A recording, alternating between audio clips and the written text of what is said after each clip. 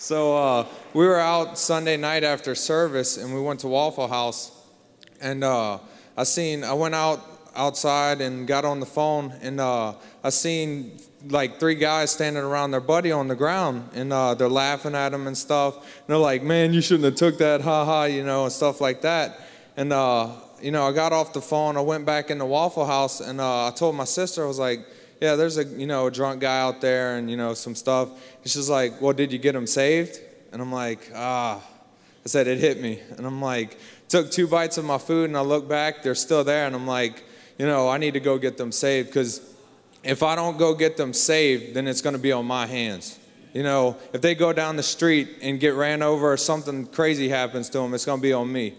And so I go out there, and I'm like, I went up to one of his buddies. I was like, "Hey, can I pray for your friend?" And they're like, "No, he's good, he's good." They were laughing at him and stuff. Then I asked him, and he's on his knees with his hand covering his face. I was like, "Hey, buddy, can I pray for you?" And he shakes his head. He's like, "Yeah, you can pray for me." So I put my hands on him, and I started, rebuking sickness, alcohol poisoning, and all kinds of stuff.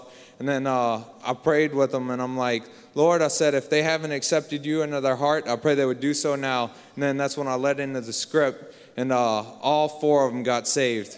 And, so everybody here needs to go out on the streets and make a difference, because, one person makes a difference. So just go out there and make a difference. Awesome job. That's exactly right. No matter where we're at, it's not just about whether we're going to go and just do it as a program, because it's not a program. Winning souls and soul winning is not a program. It's a lifestyle. Amen. It's something that we do. Wherever we go, we have the light of God, and Jesus told us to let that light so shine before men that they may see your good works and then glorify your Father which is in heaven. Now, speaking of seeing, how many of you enjoy the Thomasville clip of what's happening right now in Thomasville, Georgia? Well, Candace and Arthur, y'all come on over. These 2 guys have just gotten back, I believe yesterday or today, from the teams with them there in Thomasville. So Candace is going to take a minute and tell us what's been happening. Okay, so I'm going to tell you about what happened under the tent. It was the most incredible thing I've ever seen. It was such a powerful experience. People got touched the first day. Revival broke out the first day in this town.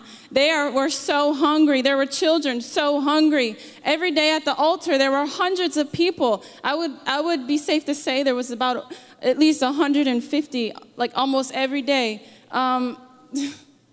The mass baptism, it was so powerful. I got to stand right there and hand the towels as the people came out.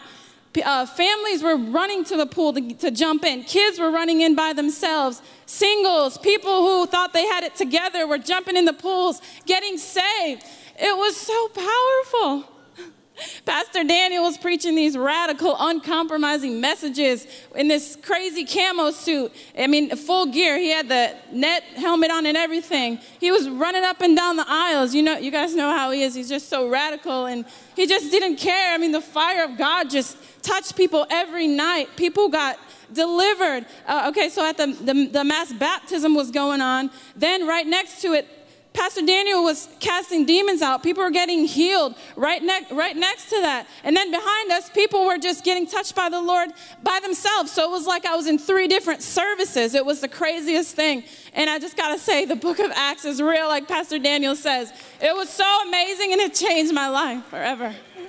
Now, Arthur, what's happened on the streets there? Because not only did we go set up the tent, but we've been taking teams on the streets. That's right, Pastor Allen. And we always hear about, people talk about revival, and like in the history books, it's always written. Well, Thomasville, Georgia, right now, that's what's happening over there. It's revival. People are catching the fire like never before. When we go out in the streets, we'll see people honking like, "Yeah, you guys are with the tent over there." And people like that are part of the community, people that are like the leaders of the community are out there preaching the gospel with us. They caught the fire, they caught the vision of this ministry, and they're taking it out there. Every person that we talk to, they at least know, "Hey, have you heard about the Freedom Fest that we're going on?" Every single person goes, yeah, my uncle told me, my aunt told me. So the fire is spreading. Just in the 6 days that we were there, I believe it was 4,256 people got saved. 4,256 people All right, that's 20% of the population. We didn't leave the cities. We didn't go anywhere outside of the boundaries of the cities. We hit the schools. We hit the nursing homes. Everywhere we could go, we could just bring the fire of God. Like right now, I can remember this man, Kyle. This guy was like a Holy Ghost fire spitter. I'm talking about like as soon as we got there, he got hit by the fire of God and he went out. I was going back from soul winning one day and I saw him like outside of a soup kitchen and he was surrounded. I'm talking about from side to side. He was surrounded by people and they all had their hands raised, all worshiping God. And he was preaching and telling him about the Holy Spirit and telling him that Jesus came here today to save him. And this fire is just going to keep spreading throughout Georgia. And I think this is the mission that this church has right now, is that we're going to spread the fire of God across America, city to city. The fire is going to go out and just touch this nation. Come on. Come on, give the Lord a shout of praise.